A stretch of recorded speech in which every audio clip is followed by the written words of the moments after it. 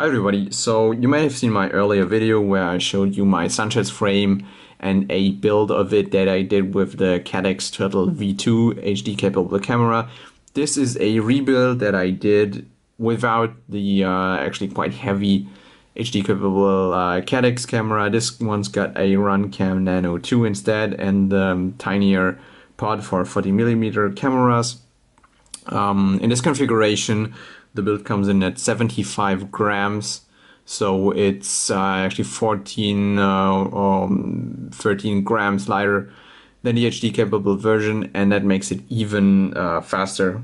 So what I did, I was on a race this weekend, and in between the runs there was a little break where I could take this on the track. I couldn't fly the actual track because that wasn't allowed outside of the official practice runs. But I have some DVR footage, and I think the track gives you a quite good impression of the scale and speed this little quad has.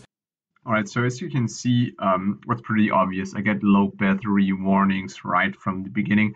I couldn't use the milliamp hours and amp draw here because I just didn't set up the DOS yet, because it was a brand new board. But you can see there was a low battery warning right after starting. So obviously, if you're flying with the setup on an open field and really punching out hard for longer periods of time, the 450 milliamp hours free S doesn't seem to be enough.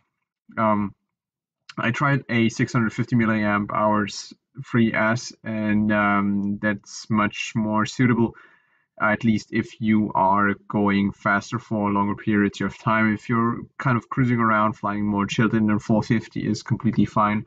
And the other thing you can see is how darn fast this little quad is. It's really insane on straight lines. It's, for such a tiny quad, this thing is fast, and the crazy thing is also how it rips around the corners. This thing just turns so fast. It's really amazing.